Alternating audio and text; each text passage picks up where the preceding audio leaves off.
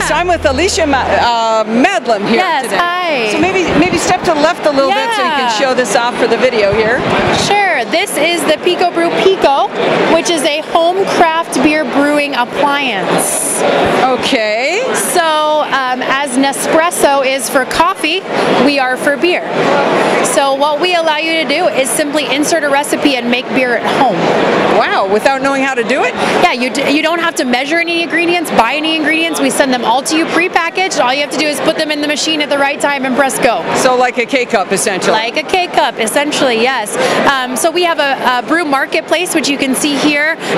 We have about 80 brewery partners, including Rogue and Dogfish Head and 21st Amendment. And then we actually have home brewers who submit their recipes. So you can go on our brew marketplace and pick what you want, depending on your taste.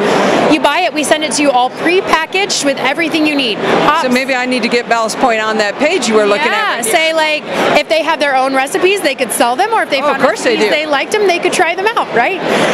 So we send them all to you, the grains, the hops, the yeast, everything you need comes to you pre-packaged. And then you insert the actual package into this drawer here in the machine. So can you show us that again? Excuse me.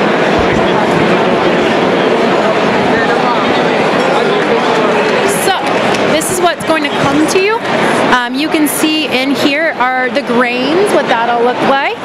And then back here, and you can actually smell it, folks at home, the hops and everything else that come as well. Yeah, it's very fragrant. Little hops, pellets, and things of that nature. This will actually come with a barcode when it comes to you. So when it goes in the machine knows the recipe by reading the barcode.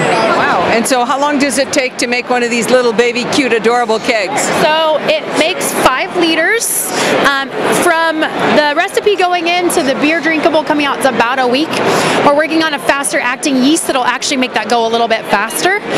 But you'll get about 14 beers. Stupid science taking so long. You want it to taste fresh, right? So in order to taste fresh, we give it a little time to sit. But this keg can fit in your fridge, which is nice. And after that, you can have a great party and have some beers to serve your friends.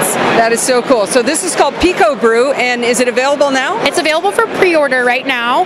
We're looking to ship starting in the spring through the rest of this year. It costs $5.99 here during CES week, and then we'll go to $6.99 next week.